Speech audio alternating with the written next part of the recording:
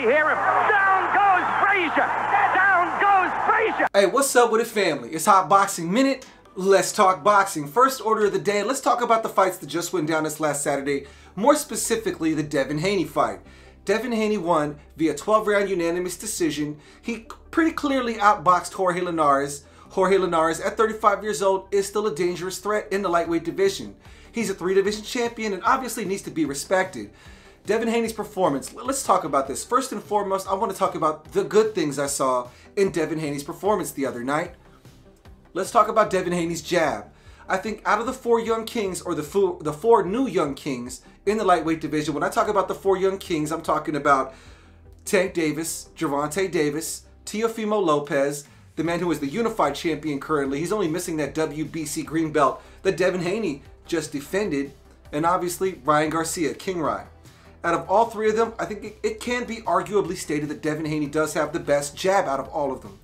He definitely looked like the polished product in that fight with Jorge Linares. He showed that he can maintain that technique and solidly point fight for at least the first 9 rounds. I wouldn't even say it was point fighting because he wasn't even keeping a long distance. It was clear that Devin Haney was addressing his critics in his performance against Jorge Linares last night.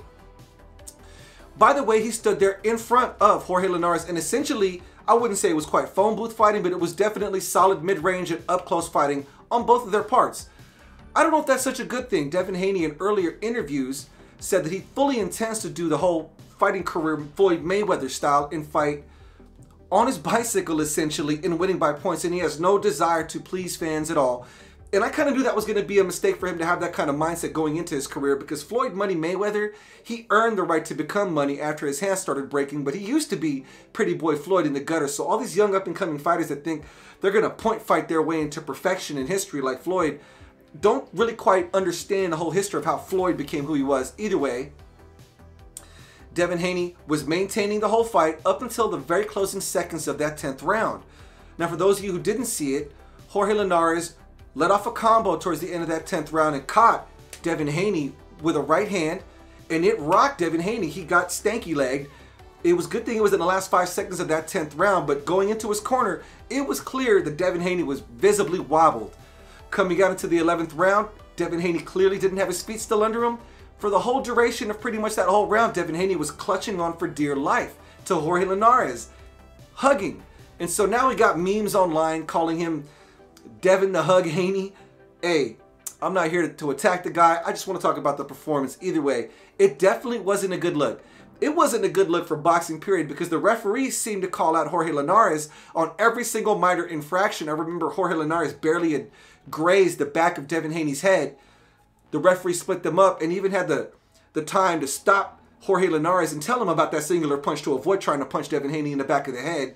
But then as soon as Devin Haney's grabbing, and he's grabbing an entire round, no points were deducted. Personally, I think a point should have been deducted for excessive grabbing. Wouldn't have mattered anyways. That 1 point deduction for excessive grabbing, I don't think would have been enough to overcompensate for the fact that Devin Haney clearly outclassed the older veteran, Jorge Linares. So, congratulations to Devin Haney. He had his first real test of his career.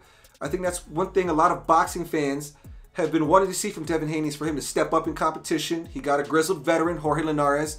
Jorge Linares has been there with fighters the likes of Teofimo Lopez. I'm sorry, not Teofimo Lopez. Goodness, where's my mind at? Vasil High-Tech Lomachenko. He even had that fight with Luke Campbell. But I would even go so far as to say that Ryan Garcia's performance against Luke Campbell was better than Devin Haney's performance against Jorge Linares. And hey, this is just my opinion. It isn't law. It doesn't have to be everybody else's opinion. Feel free to let me know if you disagree with that one in the comments section. But Devin Haney definitely showed that he was a finished, good product. I mean, he's not finished. Every fighter can improve on their skills. But as far as being a polished appearance and polished in his form, it looks really good. He looked really, really good for the first 9 rounds of the fight. He could have done without the 10th and the 11th round. He actually, I would even say, you could slightly give him the edge into the 10th round aside from the very ending where he lost his balance. The 11th round, clearly that was Jorge Linares' round. Devin Haney seemed to get his footing under him for that 12th round and rode out that storm quite well. Devin Haney got an incredible learning experience, maintained that O, still has his WBC belt. What's next for Devin Haney? Fans are screaming are screaming for the Teofimo Lopez fight. We want to have an undisputed fighter in the lightweight division. Will it happen? I don't know. I'm pretty sure Gervonta, I'm pretty sure Teofimo, and I'm pretty sure Ryan Garcia are salivating at the opportunity to get a crack at what they perceive to be Devin Haney's vulnerable chin. So we'll see what happens in the future. I think he's going to have a fight with one of those guys at the very least. Who knows? Maybe he fights a Javier Fortuna after Javier Fortuna gets that Jojo Diaz fight. We'll have to wait and find out. On to the next subject. Let's talk about Nonito Donaire, who beat Father Time last night. 4th round stoppage of, I had to write this down, Nordine Ubali. Great name. I mean, I can pronounce Nonito Donaire. Of course, I'm Filipino, so I know who all the Filipino fighters are. 4th round stoppage of Nordine Ubali. And he did it in emphatic fashion.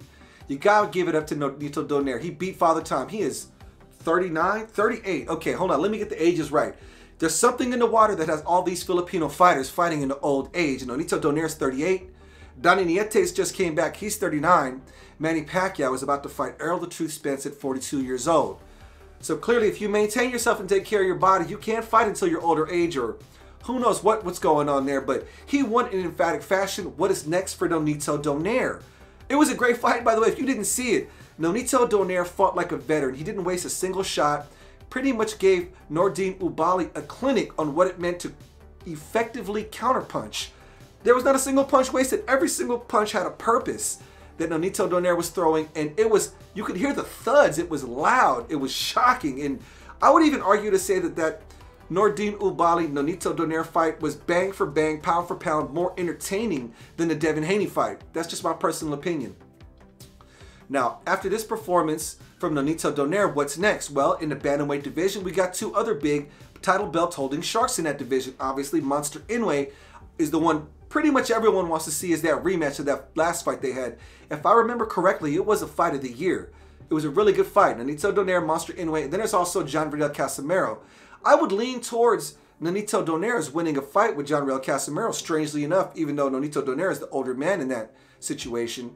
Against Monster Inoue, I might be inclined to go in Monster's direction on this one, but hey, big ups to the Filipino legend, 4-division champion, Nonito Donaire, came through in stunning fashion.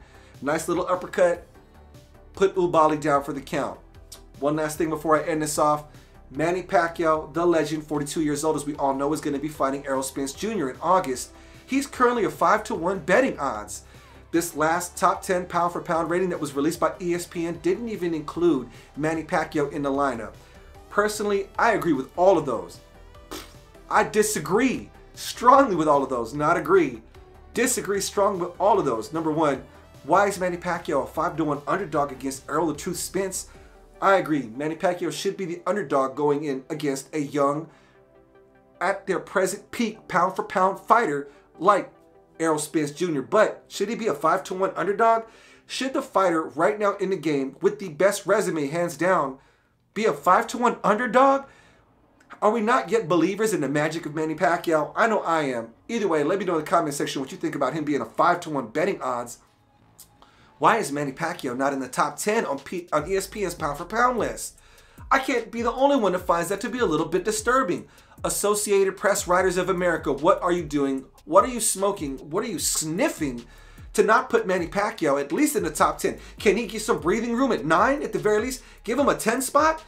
Should he not be in the top 5? Did he not just get done beating one-time Keith Thurman? Yes, it was 2 years ago, but still, are fighters not judged on the body of work in their resume and their last fight? Just an opinion, folks. I think Manny Pacquiao should definitely be higher on that list. Let me know what you think, folks, in the comments section. Hit like if you haven't already done so. Press follow. Follow me on TikTok if you haven't already done so. I'm trying to get to 50,000 followers. I'm this close, y'all. Same moniker, Hot Boxing Minute. Follow me on IG, Yellow Boy Magic. Anyways, y'all, one love, I'm out.